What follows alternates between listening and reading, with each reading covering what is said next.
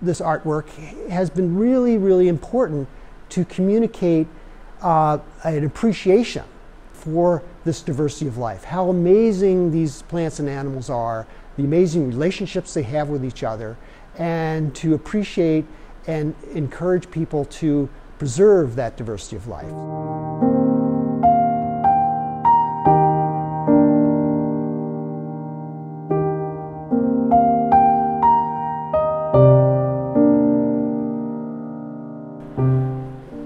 Hi, I'm Don Luce. I'm curator of exhibits at the Bell Museum, and one of the things I do at the Bell Museum is I curate the museum's collection of natural history art.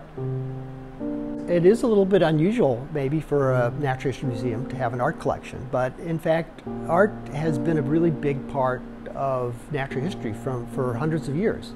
Part of the mission of a museum is to discover and document the diversity of life.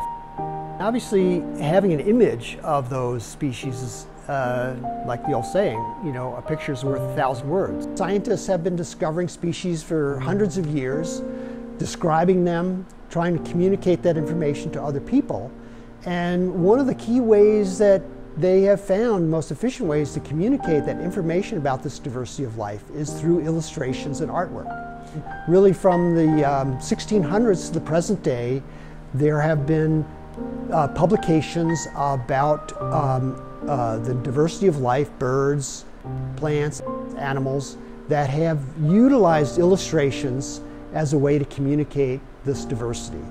And and that has expanded not only just to tell people what exists out there, but also tell them something about how these plants and animals interact with each other, how they interact with their environment. Bell Museum here, from its very origins, had recognized, okay, it's important to have these illustrations document this biodiversity, but it's really important to use these images to communicate that information and to inspire people to care about the natural world.